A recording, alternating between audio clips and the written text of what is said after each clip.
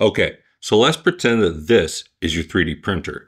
Today we're going to talk about something that you don't really hear a lot about, and that's twist axis compensation. So what is twist axis compensation? It's something you don't really hear people talking about. Now imagine you have a print head here, but you have a probe that's mounted in the back. Now the job of a probe is to make sure that the print head and the bed are always at a set distance from each other.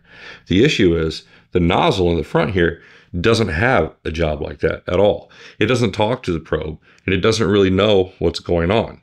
Now, what if there was a way we could fix that where the nozzle could tell the probe exactly what's going on in the front? It's important for the firmware to understand the relationship between the nozzle in the front and the probe in the back.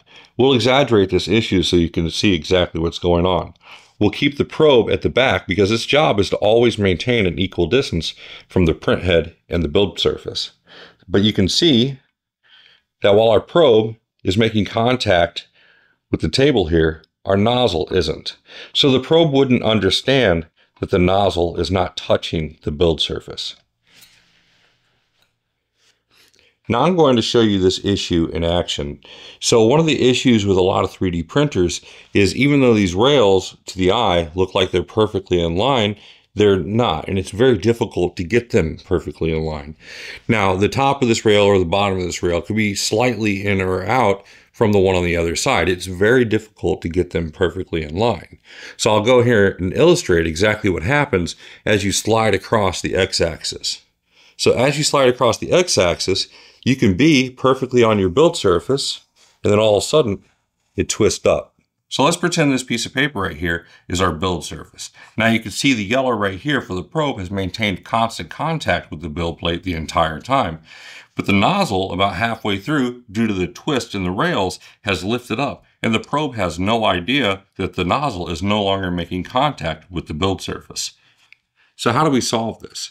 So twist axis compensation will run a calibration to take your print head and probe several points on the bed.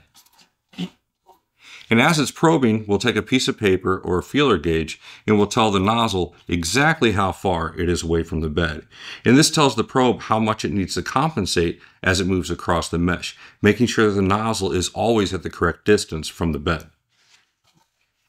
So what's another way we could solve this? Well, we could take the probe and mount it on the x-axis and make sure that the y-axis doesn't have any offset to the nozzle. So now that we have the probe mounted to the x-axis to the nozzle, you can see if the nozzle lifts up off the bed, so does the probe. But we know that the probe can't do that because the probe's job is to always maintain a constant state between the distance of the print head and the bed. So one of the reasons I prefer a side-mounted x-axis probe is when they don't have a y offset, they're less susceptible to axis twist.